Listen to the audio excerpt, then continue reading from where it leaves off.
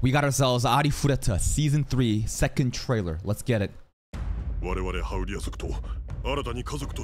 Bunny tribe.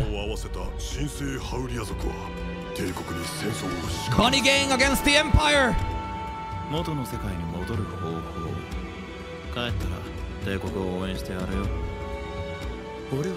Is that actually gonna happen? Ew. Ew, what is he? What? Bro, he's straight up touching her. That is a full-on grab on the titty. Ew. That's the prince. Creepy ass motherfuckers. Anyways, we got a new creepy ass dude coming in. Ew.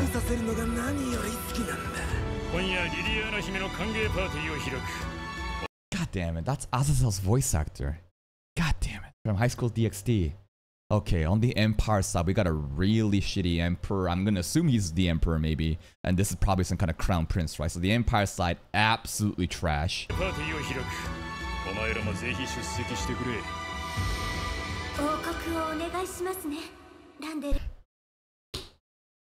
So, you know how in Season 1, they never showed this princess? And in Season 2, Episode 1, there was like this blonde princess, and I'm like, huh?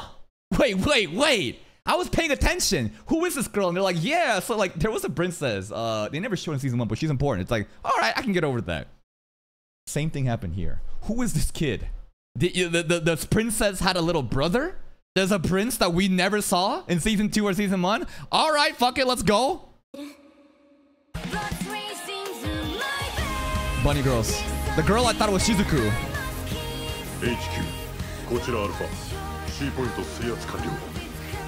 Yo, Bunny Squad is looking oh, dude, they're looking so intimidating. Remember how they were so nice and just wholesome before Hajime's training, and after that they just become ruthless warriors? Epic.